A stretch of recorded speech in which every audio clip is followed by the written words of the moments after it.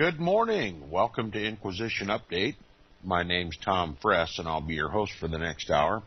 Thanks for tuning in this morning, and my apologies to my listeners for the extra day off I took this week to do some personal business. And now we'll get back to the book, The Papacy and the Civil Power by R.W. Thompson.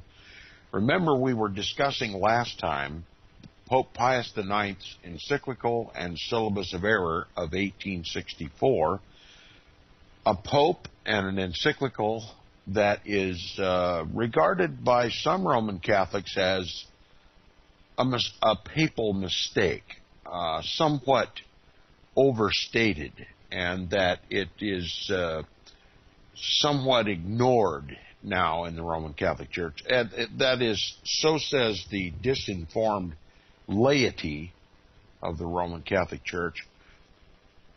R.W. Thompson shows us just how significant and important and a keystone that this encyclical and syllabus are to the papacy.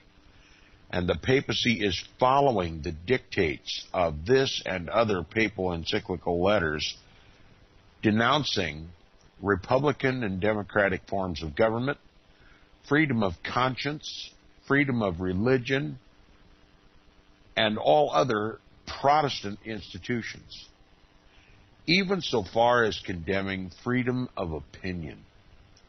Yes, the thought police, the Vatican, the papacy. Now, if you're following along, we're at the bottom, last paragraph, the bottom of the page, 203, if you're reading with me.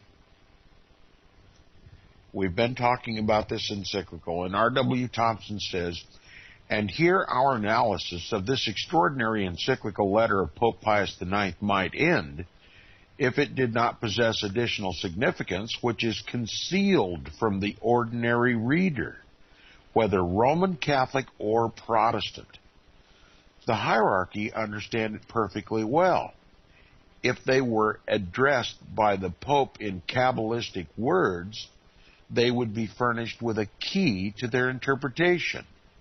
It is far better that an unreasonable space should be devoted to it than that what is hidden within should remain undisclosed and its true meaning unknown.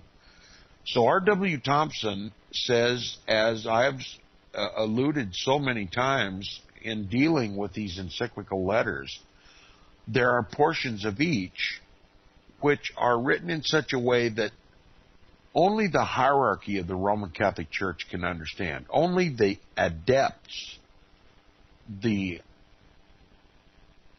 real hierarchy of the Roman Catholic Church can understand, and the laity just regarded as so much formality, so much mumbo-jumbo. And to our great error, Protestants don't try to analyze. But R.W. Thompson does. He continues his analysis of this encyclical letter by going into these this language which I call Pope speak. He goes into an analysis of the hidden meaning of this encyclical. Now, it's very powerful information, so I want my listeners to pay particular attention and learn from this the lesson that I have learned, that papal encyclicals need to be studied, and they need to be read in view of previous encyclical letters written by previous popes and held in context with those. And you'll find a consistency among the popes that leave no room for doubt of what the papacy's intention is. And that is to rule the world and put down any, well, let's just put it plainly, any non-Catholic influence. And its anathemas and damnations are most heavily levied against Protestantism. Now we're going to continue with this Kabbalistic portion of this encyclical. R.W. Thompson says, it embodies, but without quoting several of the previous encyclical letters of Pope Pius IX. One in 1846, one in 1854, and another in 1862. In that of 1846, he denounces private judgment. That's right. Pope Pius IX denounces private judgment. We're not to use our own judgment. We're supposed to trust the Pope. We're supposed to trust the Church. Again, he says, in that of 1846, he denounces private judgment in the interpretation of the Scriptures and condemns those who, quote, dare rashly to interpret when God himself has appointed a, quote-unquote, living authority, that is a pope, to teach the true legitimate sense of his heavenly revelation, infallibly. Besides secret societies, he especially condemns Bible societies, which he calls, quote, these insidious Bible societies, unquote, because they translate the Bible, quote, against the holiest rules of the church into various vulgar tongues, unquote, thereby enabling it to be read by all in all the spoken languages and given to every man the opportunity to, quote, interpret the revelations of the Almighty according to his own private judgment, unquote, which God, in his opinion, never designed. So Pope Pius IX says that the Bible is not to be translated into any other language than that which the Roman Catholic Church translates it, that is, the Latin, a dead language that nobody understands except the priesthood. You see how they jealously covet the Scriptures all to themselves? And they do this for the express purpose of isolating themselves as the only ones who can interpret the Scriptures. And that a Bible translated into the language of the common people, they say, is a mishandling of the Scriptures. To subject the royal language of God to commonality, to reduce it to gutter talk. Okay? So says the papacy. But God's word is to be translated. Look, on the day of Pentecost, when the gospel was going forth to the Gentile nations, God granted a gift. And I maintain that he temporarily unloosed the tongues that were bound at the Tower of Babel, when each nation was given its own language and people spoke in various tongues that they couldn't understand. That was a curse that God put upon those who were building the Tower of Babel. He confounded the languages so that they could not continue their work.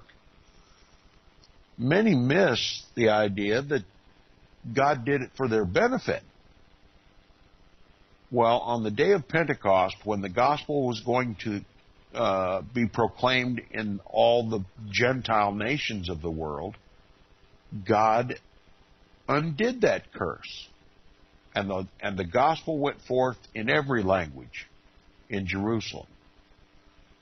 Now, did God make a mistake in translating or allowing those in Jerusalem that day and later periods to speak in foreign tongues, to, as it were, translate the Scripture, to speak the gospel in the language of the common people? That's what the Roman Catholic Church insists, that the Bible should be translated only in the Latin, and that it should be known only by the priests, and only they can interpret them to the hearing of the people. Because if the people are allowed to translate the Scriptures into their own languages, then they just naturally will read it in their own language and use the brain and that God gave them and the leading and teaching of the Holy Spirit, and comparing Scripture with Scripture, to come to a different interpretation than the one that the Roman Catholic priest put on the Scriptures. And this is exactly what led to the Protestant Reformation. The Bible was translated into the language of the common people. People began to buy copies of it, even spending years' worth of wages in order to purchase a copy of it. They smuggled portions of the Scriptures written in their own language from town to town so people could read it.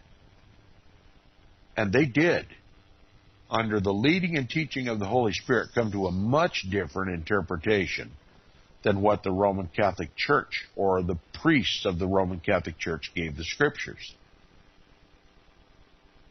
And that led to a revelation that the papacy was that predicted in the Scriptures. The man of sin, the son of perdition. And they left the Roman Catholic Church in droves.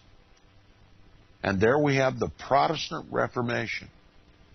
So when the papacy says that the Bible should not be translated into the language of the common people, you can view that as a direct attack upon Protestantism. Because it was Protestantism, the Protestantism, that arose because of the centuries of abuse of this wicked papacy. The revelation from the Scriptures read in their own languages, that they ought to come out of her, my people, that you partake not of her sins and that you receive not of her plagues. And they did come out. Now what we have are governments then established around the world under these pretenses that the Pope does not have any divine right to rule anybody, that he is the man of sin and the son of perdition, and that men ought not to be ruled by this so-called chair of Peter, and that men can form their own governments of, by, and for the people who have the Scriptures as their guide. And that's what this entire book is about. How the world had rebelled against the papacy and the machinations of the Vatican, the machinations of this man of sin, the son of perdition, the Pope of Rome, to rein in the kings of the earth, to rein them back in and to dominate and lord over the people. That Nicolaitan spirit that predominated over the Middle Ages, to restore that old world order today. That is what the New World Order is, a restoration of the old world order. You're not to read the Bible in your own language. You're not to interpret the Scriptures. You're not to have your own opinion. You are to sit down and shut up and believe what the Roman Catholic hierarchy teaches. Now, this is what was hidden in that encyclical of Pope Pius IX. That's why it is so important for Protestants to read those encyclicals and understand what they say and what they mean. Learn to read Pope speak. Okay, Pope Pius IX reaffirms the apostolic letter of Pope Gregory XVI. Now, you have to understand that there's a consistency, a continuity between popes, and that when one affirms something a previous pope said, then it's incumbent upon us to research what that previous pope said and what he meant, and view that in context of previous popes. So it's no small task, and this is why the Roman Catholic laity and so much of the Protestant world have no idea the importance of these encyclicals, because they just don't take the time and are not motivated to understand this Pope speak and what's hidden in these encyclicals. He says he reaffirms the apostolic letter of Pope Gregory XVI, condemning these societies also. We're talking about Bible societies, and proceeds to lament the, quote, most foul plague of books and pamphlets, unquote, with which the world is cursed. Now here, implicit in this is the papacy's condemnation of freedom of the press. Okay, Bible societies and an out of control press that teaches things contrary to the official teaching of the Roman Catholic Church. It says that this foul plague of books and pamphlets, unquote, with which the world is cursed. And it says from, quote, unbridled license of thinking, speaking, and writing, unquote, he declares many bad consequences have ensued. Among others, the diminution of his own power, opposition to the authority of the Roman Catholic Church, and the melt away of the influence of all power, that is, of all royal power, which is alone legitimate. This Pope says that only the royal power is legitimate. Now, what is the royal power? Well, obviously, the Pope considers that he is the divine right ruler of the kings of the earth. And those kings which he crowns share that divinity, that divine right to rule. Okay, they are the royal power. Okay, in modern day language, in Alex Jones language, they're called the rich ruling elite, which sheds absolutely no light upon who these people really are. We here at Inquisition Update put a name and a face on the rich ruling elite, this royal power. It's the Pope and the kings of the earth. Now, he enjoins due obedience to princes and powers, except in cases where, quote, the thing commanded be opposed to the laws of God and of the church, unquote, in which event this obedience is not due. Now, where does that put the Pope? First of all, the laws of God belong to the Pope, that is, according to the Pope. He is the one who interprets God's law. And we're to be obedient to our princes, that is, our kings, so long as what they command is true to the laws of the Pope and of the Roman Catholic Church. See, you have to understand Pope speak.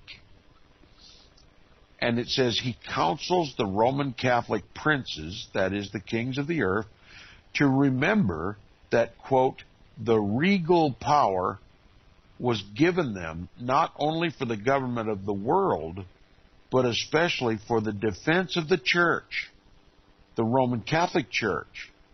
Wherefore he beseeches them, quote, to defend the liberty and prosperity of the church, that is, the Roman Catholic Church, in order that the right hand of the church may defend their empires, unquote.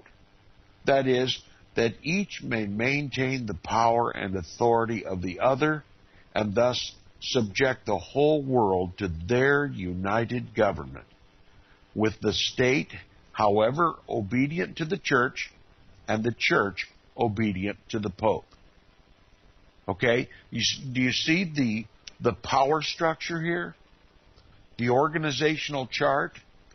According to the Pope, you have the Pope at the top, and directly beneath him you have all the kings of the earth, and beneath them you have the people. Now, the Pope represents the church and the state, since he has the two keys, both the spiritual and the temporal. The temporal applies to the kings of the earth, and the kings of the earth apply that temporal sword to the people. And likewise, the Pope has the keys to the spiritual power. He is the head of the spiritual power. He's in charge of the Roman Catholic Church and the Roman Catholic hierarchy, the priests, and the priests are in charge of the spiritual affairs of the people. Top-down government, spiritual and temporal.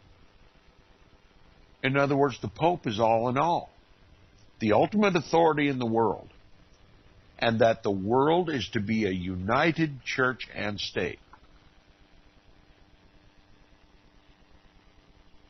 the kings are to obey the Pope, and the people are to obey the kings. Therefore, the Pope rules everybody, the kings and the people, in both spirituals and temporals. And R.W. Thompson continues, he says, thus we have one key to the encyclical of December 8, 1864. But still within this there is another, that is, the apostolic letter of Pope Gregory XVI. He issued two pontifical bulls, one in 1832 and another in 1844, reaffirming what had been said of Bible societies by Pope Pius VII in 1816, by Leo XII in 1824, and by Pius VIII in 1829. This is what Gregory XVI says in his bull of 1844, quote, we confirm and renew the decrees recited above, delivered in former times by apostolic authority, that is, apostolic letters from a pope, against the publication, distribution, reading, and possession of the books of the Holy Scriptures translated into the vulgar tongue, unquote. And this quote was taken from Dowling's History of Romanism, page 623, if you would like to look it up. That's what the Pope said. He condemned the publication, distribution, reading, and possession of the Scriptures translated into the vulgar tongue. Now, this was reiterated by 5 previous popes. Now, when a Roman Catholic tells me, well, we don't really take Pope Pius IX's encyclical very seriously anymore, I have to ask you, when you do that, do you just wipe away the previous 5 popes in succession and what they said too? I'm afraid if you had this discussion with your Roman Catholic hierarch, he would tell you, now, wait a minute. We can't just dismiss Pope Pius IX that way.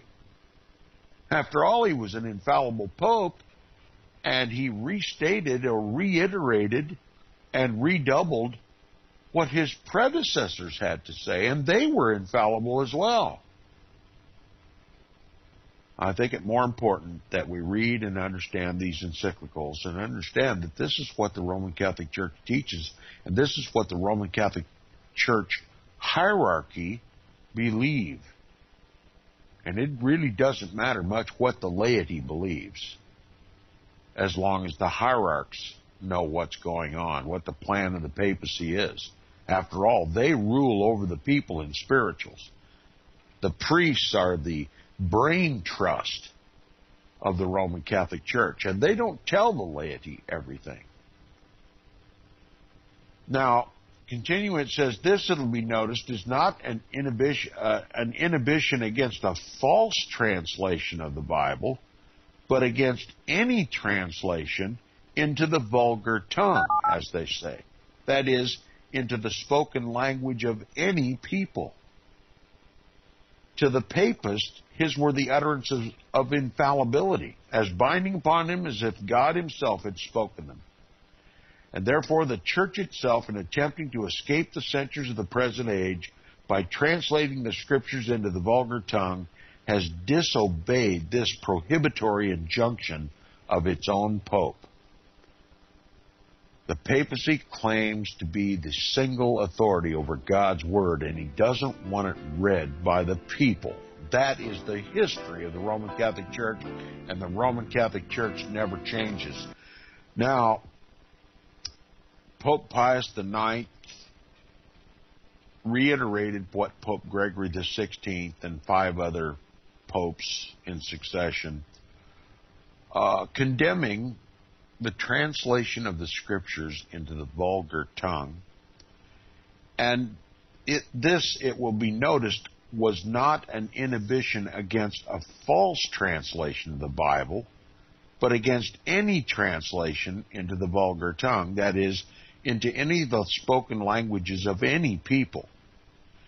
To the papist, his were the utterances of infallibility, as binding upon him as if God himself had spoken them. And therefore the church itself, in attempting to escape the censures of the present age by translating the Scriptures into the vulgar tongue, has disobeyed this prohibitory injunction of its own pope.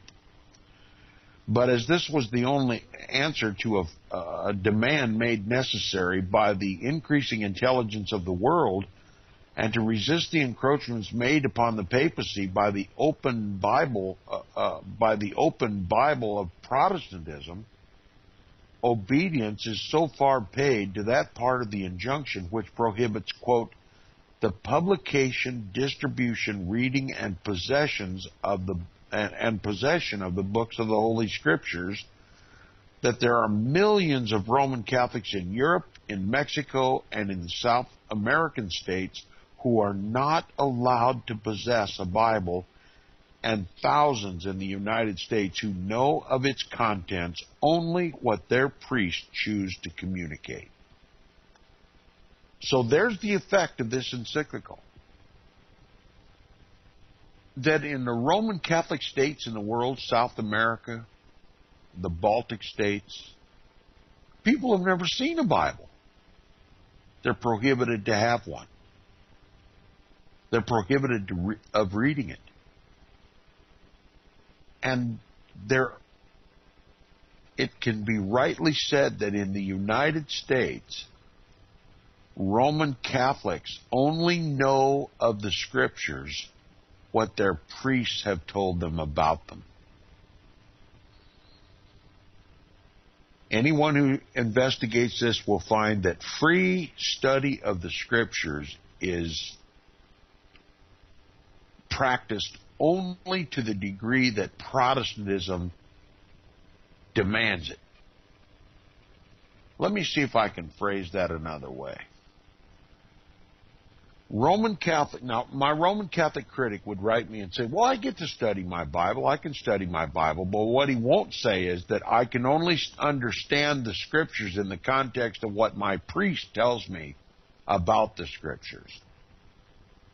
A Roman Catholic in this country, the United States of America, being side by side with Protestants, a majority Protestant world, is subject to all kinds of criticisms by Protestants. Well, you don't read the Scriptures. You do err not knowing the Scriptures.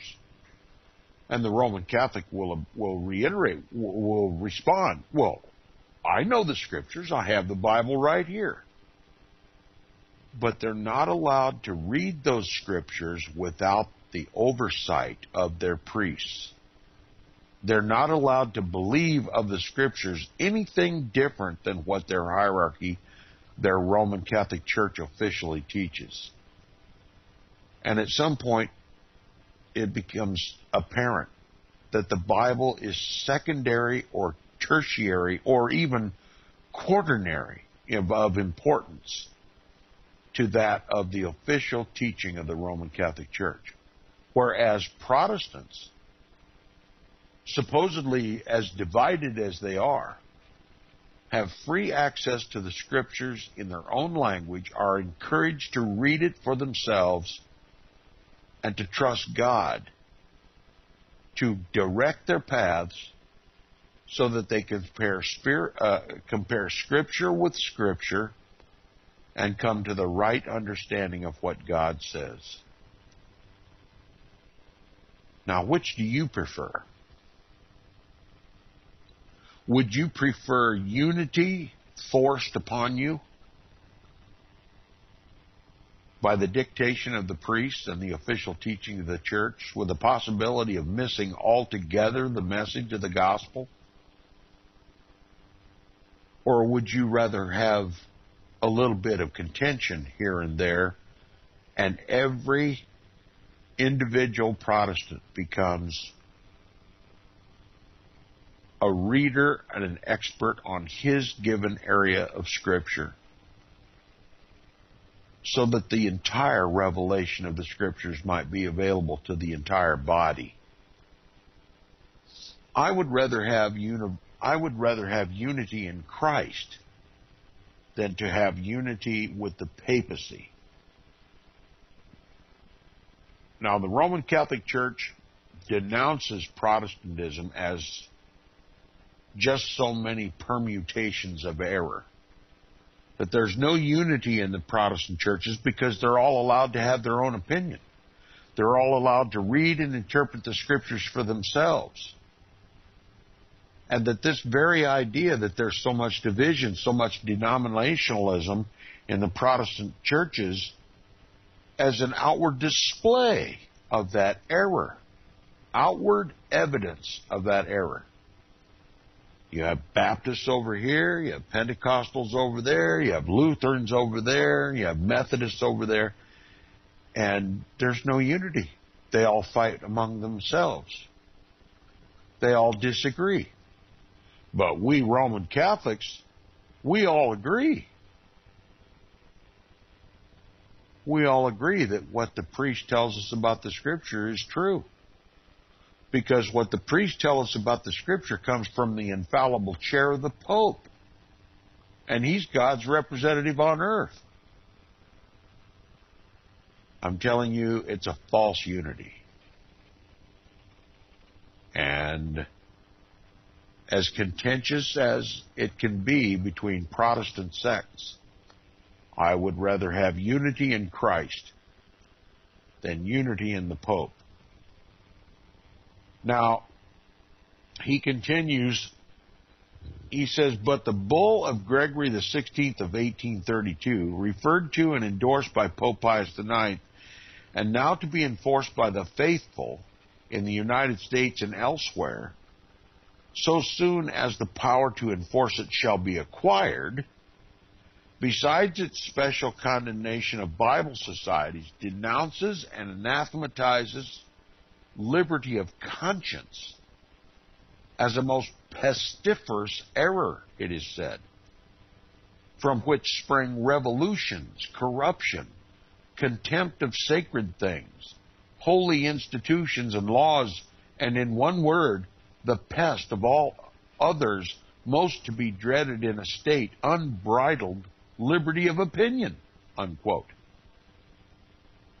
That's right. Liberty of conscience is regarded by this Pope as a pestiferous error. And that the worst state to be dreaded in any nation is unbridled liberty of opinion. Now, we hear so much about thought police, but here it is in spades. This is the fountain of what is known as thought policing in the world. It's the papacy. And it says that also of 1844 is most expressive and suggestive, especially in its condemnation of religious liberty, which it denounces because it makes, quote, the people disobedient to their princes, unquote, and because if it should be conceded to the Italians of the Papal States, they, quote, will naturally soon acquire political liberty, unquote, like the people of the United States, a result which the papacy will never tolerate, and to prevent which Pope Pius IX was always ready to turn the bayonets of his papal zouaves against his subjects until they fled before the artillery of Victor Emmanuel. Interesting, isn't it? One error leads to another. You have liberty of conscience, then you have liberty of opinion, and then that pits you against your papally appointed prince, and then you have rebellion within the nation, and bedlam, according to the Roman Catholic Church. That's the progress of reading the Scriptures in your own language. It upsets the entire apple cart. It turns into shambles this government that the papacy is trying to impose upon the world. And that it has to be restored by force. And that's exactly what would have happened had not Victor Emmanuel liberated the Italian people. And here we see in Pope Pius IX's encyclical an attempt to incite rebellion right here in the United States of America. Preaching to his Roman Catholic hierarchy and to the Roman Catholic people of this country that they are to obey the Pope and not the Constitution and the laws of this land.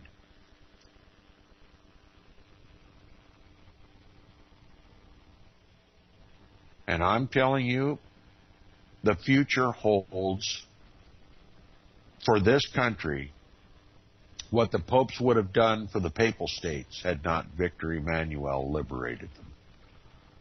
Because I don't think there's going to be another Victor Emmanuel, not for the United States. I think we're going to see the boot heel of the papacy imposed upon the people by the government of this country. And that's precisely what R.W. Thompson foresaw in the future of the United States if it did not heed his warnings. Now he says, but this is not all that is secretly embodied in the encyclical. It has already been seen that it refers to and approves the bulls of Clement XII, Benedict XIV, Pope Pius VII, and Leo XII. All these have to be understood in order to learn its full import. That's right, Charles. You can't just dismiss Pope Pius IX and his encyclical as insignificant and no longer held with the respect that it was when it was written. No, to do that, you have to likewise discard the teachings of Pope Clement XII, Benedict XIV, Pope Pius VII, and Leo XII. And it says, Clement XII was a most bitter and unrelenting enemy of all Republican and democratic ideas. Thus speaks a Roman Catholic historian, quote, as soon as he was seated on the throne of the apostle, like his predecessor, Benedict XIII, he declared himself to be an enemy of the democratic ideas which were filtering through all classes of society, announced his pretensions to omnipotence, and set himself up as a pontiff of the Middle Ages, unquote. And by the way, that historian was a renowned historian that wrote the history of the popes. His name is Cormenin. And this quote was taken from Volume 2, page 376, if you have that reference. Look it up for yourself. And it says, this same historian, Cormenin, alluding to the bull which he issued against the Freemasons, now approved by Pope Pius IX, says, quote, His Holiness prohibited his subjects under pain of death from becoming affiliated with or from assisting at in any assembly of Freemasons, or even from inducing anyone to enter the proscribed society, or only from rendering aid, succor, counsel, or a retreat to one of its members. He also enjoined on the faithful, under penalty of the most severe corporal punishment, to denounce those whom they suspect of being connected with them, and to reveal all they could learn touching this heretical and seditious association. So, a complete condemnation of Freemasonry with the threat of death for anyone joining or giving aid to a Freemason. At this period of time, the papacy was visibly outspoken against Freemasonry. But I maintain, as I have before, that that was for public consumption, and that Freemasonry had, by this time, had long been taken over by the Jesuit order, and they were secretly using Freemasonry to promote the Vatican's New World Order in this country. And that's the purpose that it serves. Ultimately, Freemasonry serves the papacy. But we can't dare let people know that, so we have to have the Pope come out publicly against Freemasonry. You know, they call it plausible deniability in modern parlance. Trust me, Freemasonry is a servant of Satan, just as is the papacy. The Jesuit order is in control of Freemasonry, and they are the movers and the shakers of politics in the world, international politics. And the direction is put forward by the Jesuit order: a one-world religion, a one-world government, and a one-world economic system. That's what it's all about. Now, the papacy condemns Freemasonry, but just keep it in mind that every time the papacy opens its mouth in opposition to Freemasonry, it's opening its mouth in opposition against one of the most valuable servants to the Jesuit order they ever had. So, take it with a grain of salt. Now he continues, he says, Benedict XIV was the immediate successor of Clement XII. Although he professed opposition to the Jesuits, who were at that time held in almost universal execration, he at first secretly and afterwards openly aided them. He aided the Jesuits in arresting the intellectual progress of the people, and in their opposition to the Enlightenment advocated and excited by the philosophers and encyclopedists of France under the lead of Rousseau, Montesquieu, D'Alembert, and others. Among other means of doing this, he renewed the bull of Clement XII against the Freemasons and other secret societies. Now, Freemasonry was blamed for the French Revolution. And as we know, Napoleon Bonaparte was a Freemason, 33rd degree, I'm told. And he was the one who went about Europe punishing the kings who upheld the suppression of the Jesuits. But they're still trying to maintain that the papacy hates Freemasonry, when the Jesuits were simply using Freemasons to organize this revolution, this so-called revolution, to impose the temporal sword on the kings of Europe who suppressed the Jesuits. So see the duplicity here. Don't miss the duplicity of Freemasonry. On the outside, on the surface, Freemasonry seems to be opposed to Roman Catholicism. They claim that they were once the Knights Templar who were suppressed by the papacy, and that Freemasonry is really an organization organized to punish the papacy, that it's anti-Roman Catholic. That's the general perception of Freemasonry, when in fact it serves the Vatican. You know, we all have to learn eventually that if you want to know the truth, don't go by what somebody says. Go by what they do. And if you watch what Freemasonry has done throughout the ages, you understand who they serve, despite what they say with their mouths. Now, Pope Pius VII was Pope nearly as long as Pope Pius IX has been, from 1800 to 1823.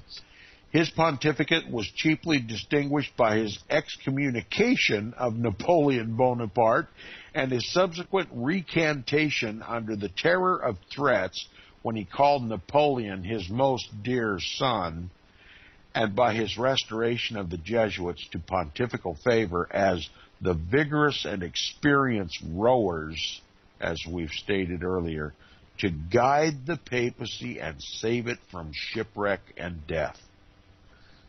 That's what Pope Pius VII said about the Jesuits, that they were the vigorous and experienced rowers that would guide the papacy and save it from shipwreck and death and lead it to world domination. That's the purpose of the Jesuit order, and Freemasonry serves that purpose. So Napoleon was working for for the Jesuits through Freemasonry, and this confirms it. Now it says, but his condemnation of Bible societies, which Pope Pius IX has especially approved, is expressed in his encyclical letter of 1816 addressed to the Primate of Poland in these words, quote, we have been truly shocked at this most crafty device, that is, speaking of Bible societies, by which the very foundations of religion are undermined. We have deliberated upon the measures proper to be adopted by our pontifical authority in order to remedy and abolish this quote-unquote pestilence as far as possible, this defilement of the faith so eminently dangerous to souls. It becomes episcopal duty that you first of all expose the wickedness of this nefarious scheme. Don't forget, we're talking about Bible societies here. Those societies organized to translate the scriptures into the quote-unquote vulgar tongue so that the people can read it for themselves. He continues, he says, it is evident from experience that the Holy Scriptures, when circulated in the vulgar tongue, have, through the temerity of men, produced more harm than benefit. I would like to ask, harm to whom? Harm to the papacy, harm to the biblical Antichrist. The papacy hates the scriptures more than anything. And that's why they want to keep it to themselves, wrap it in mystery, and dispense what they want people to know about it from the priests. You talk about the control of information, thought control, control of speech, control of the press, control of your opinions, control of the Word of God. That's what the papacy has historically established.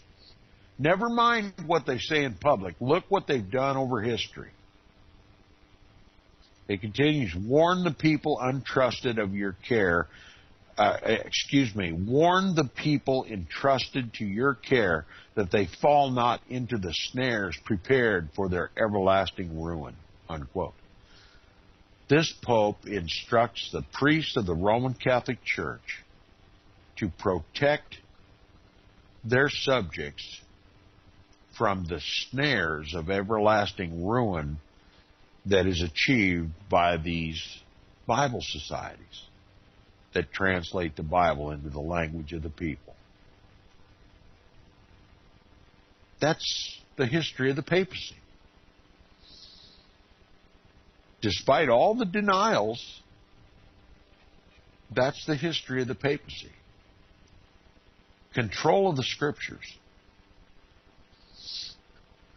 Now, Pope Leo XII succeeded Pope Pius VII, and Cormenin says, quote, he was not long in raising himself to the highest dignity by means of his intrigues with the Roman courtesans and his liaisons with the bastards of the incestuous Pius VI. He promulgated the bull Quod hoc annuento seculo, which fixated a universal jubilee for the year 1825 in order to revive the trade in dispensations, indulgences, beneficences, and absolutions. And we'll get to that tomorrow on Inquisition Update. I hope Charles is listening. You've been listening to Inquisition Update. Thanks for tuning in. We'll see you tomorrow.